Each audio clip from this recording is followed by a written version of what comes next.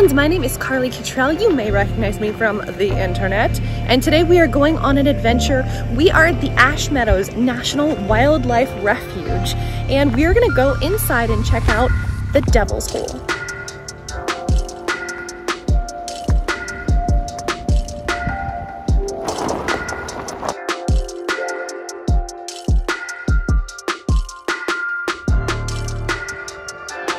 When you first enter the park, there is a little arc that gives you a welcome to what the purpose of the refuge is. National Wildlife Refuge mission. So basically what their purpose is, it gives you a little bit of a map of what you want to do. This is where we're going. Today we're going to the Devil's Hole. Gonna check that out. Lots of things, lots of stuff to do here. This gives you a basic view of Nevada. This is where we are in the very corner. We're basically almost on the California border. This park is huge. It's got some marshland. It's got a lot of different areas that you can go into. We're now on the border of the park. So now we cannot fly the drone anymore. We got some shots out in the desert just coming in to the border of the wildlife refuge, but inside of this property, this is a federal area. This is a protected nature preserve, basically. So it is illegal to fly the drone inside of the park. You don't want to disturb wildlife. You don't want to disturb the environment. You just don't want to risk just hurting anything that could be here. So we're gonna go ahead and head further into the park. We're gonna make our way all the way out to the Devil's Hole. The purpose of why we came out here, I'm really excited for this one. I've seen a couple of different videos on the Devil's Hole and it sounds so interesting. There's so many cool things about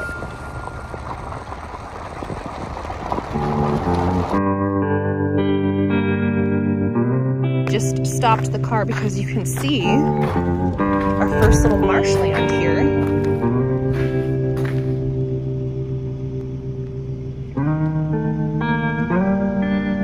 Of Death Valley as this completely barren and dry landscape with nothing else there.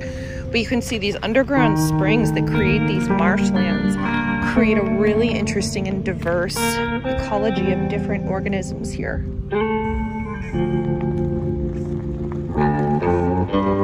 Okay, I have the GoPro mounted on the dash, so I would usually never, but I was driving through the road on the way to the turn for the park, and I saw this kind of creepy turnoff, some weird creepy shack. So we're gonna go see what this is, because why wouldn't you go check out a weird creepy shack?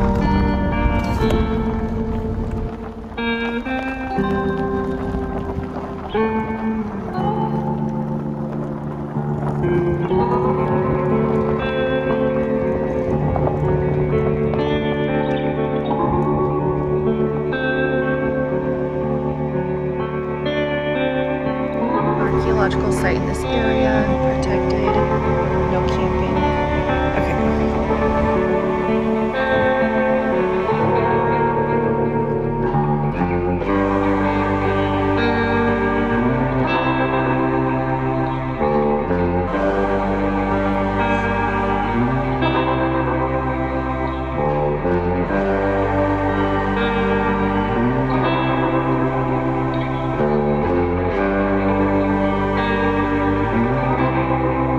Say not to go in, it just says you can't camp here.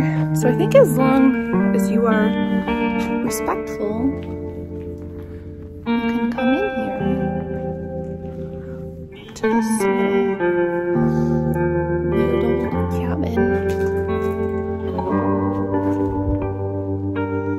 Let's see what's up here.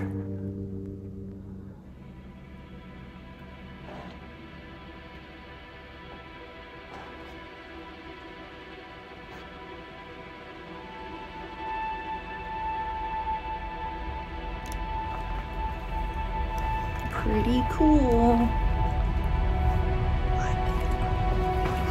Okay, we still have to get to the Devil's Hole. So, back in the car. Still got a lot of park to explore.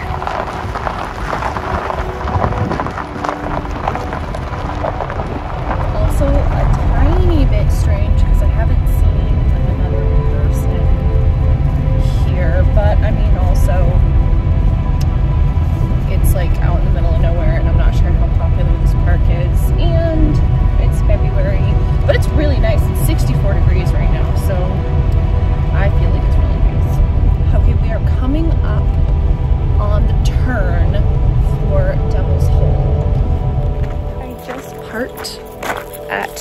Devil's Hole parking area. There are a couple other cars here. Finally, the first sign of humans since I've been here. We are going to hike up this small trail. It's, I think, 0.15 miles. It's a very, very small trip that you hike up this little hillside behind me. You can see the sign over here saying this is the Devil's Hole entrance. We'll talk a little bit about the history of Devil's Hole and some of the legends and myths that are associated with it. You can see the trail that leads up this hill. You can also see a little bit of information on the endangered pupfish. These pupfish can only be found in this little pond and nowhere else in the entire world. Just locked up the car. I'm starting my little mini hike up here. Another thing that you should know if you want to come up here, there are no bathrooms up here. It was about a 2-hour drive from my part of Las Vegas. Definitely should have stopped to go to the bathroom in Pahrump, because once you leave Pahrump, basically, it's like another 45 minutes out to the park, and then you have to go like 10 miles or something all the way to the back of the park on a very slow dirt road so that you can get to this trail so that you can start making your way up to see the Devil's Hole. You know, a normal Saturday.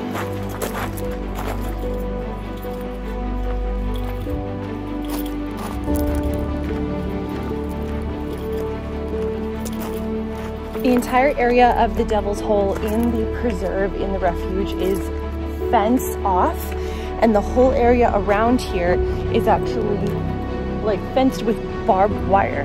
So you can't get anywhere near it unless you go inside of this like weird, like Jurassic Park looking tunnel thing. And it's because they don't want people going in there. They've had to be really strict with it over the years for a number of reasons, but number one being the ecological preserve of the pupfish. The pupfish are only found in this tiny little pond. This is the only place they are in the entire world. This was a point of contention for farmers in the area that wanted to use some of the water rights, but once they started drilling down and using some of the water in the pond obviously started to go down, and they started to see a sharp decline in the population of the endangered pupfish. And there are only a couple of them left down there. And again, this is the only place they exist in the entire world. The solar panels behind me here power the security system that keeps this place safe. And you may be wondering, like, okay, pupfish, super cool, but why do they really need this much security just to protect a couple of endangered fish? Well, another reason that this place is sometimes considered really dangerous is the pond itself. There are a couple of things that make this place really cool and really unique, and a little creepy. You know I love me a creepy place. Now, one of the cool, unique features of this whole pond, whatever you want to call it, is it's actually part of a really, really deep system of water caves. They actually don't know how deep they go.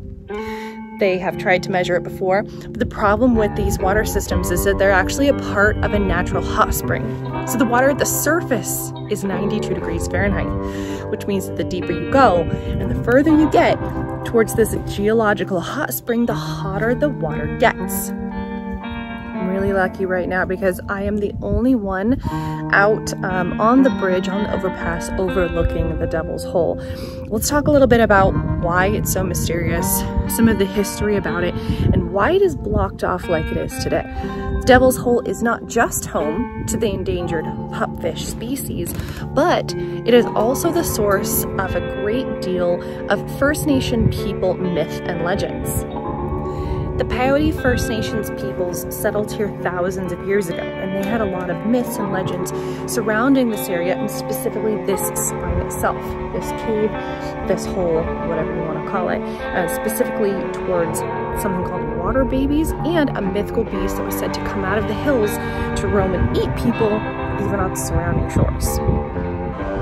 On the bridge overpass to the Devil's Hole, there's a plaque that shows what they think the underground cave system might look like, but they actually don't know. The limestone cavern of the Devil's Hole is linked to an underground water system that extends to the northeast for more than 100 miles. Devil's Hole was formed as a slow subsurface migration of water to the southwest was blocked by a geologic fault, forcing the water to the surface in a series of springs, forming pools and wetlands.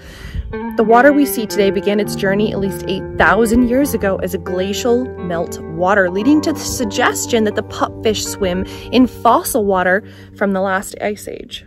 The same underground system that shelters the pupfish also provides water for people.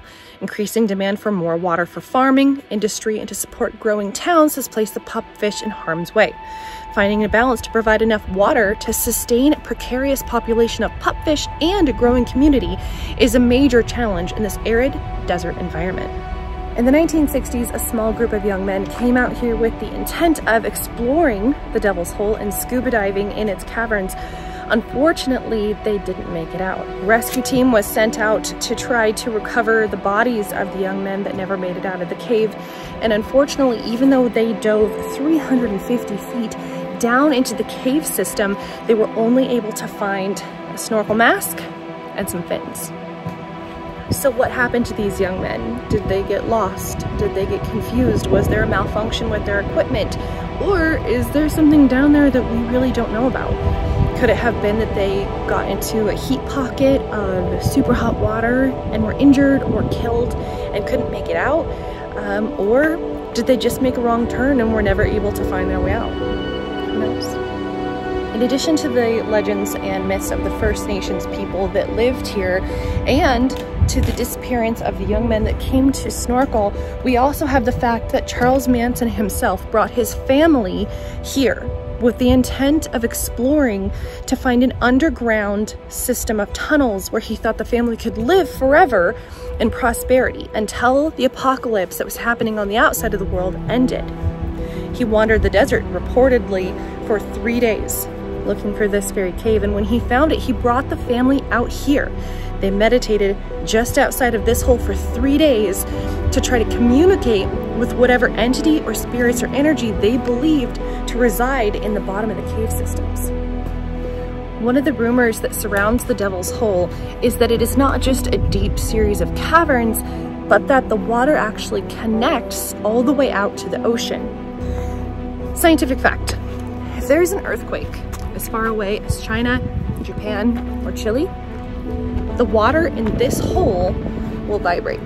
And if it's strong enough, you'll see the water slosh from side to side like you're moving around inside a bathtub. This means there has to be some sort of connection, whether it's geological or whether these springs go down just that far to the other side of the world. Death Valley is already famous for supposed UFO activities, lights in the sky, and unexplained phenomenon, and the area around the Devil's Hole is no different. People have seen lights coming up out of the water, people have seen lights in the sky above, and some people even speculate that there could not only be a series of underground tunnels, rivers, connecting systems out to the ocean, but there could be entire civilizations down there. There could be an underground, subterranean, aquatic maybe, race of people, or that's just where the UFOs are. Who knows? I have no idea. Let me know if you see anything behind me. But yeah, there's so much going on here. So we've got First Nation people, myth and legends of the water babies and the hill monster that would come and snatch you up out of literally right there if you stood too close to the water. Also, there are warnings that no one should ever swim in the Devil's Hole for fear of being taken under with the current. Then we have all of the people that have actually drowned and gone missing there. Then we have the Manson family, convinced that it led to an underground society, or at least an area where their family could be safe until the above-world apocalypse ended. Then we have all of the modern day reports of UFO activity and strange and unexplainable phenomenon. So what do you all think? Do you think that there's UFOs? Do you think that there could be a creature down there? Do you think that this is just a unique geological phenomenon? Do you think there's anything mysterious or mystical about it? Or are we out in the middle of nowhere talking to a hole? What are we doing? I don't know. But this has been it. Thank you so much. This has been the Meadows National Wildlife Preserve. My name is Carly. We just visited the Devil's Hole just outside of Las Vegas, Nevada. Let me know what you thought. What are your theories on it? Let me know in the comment section down below, and I'll see you next time.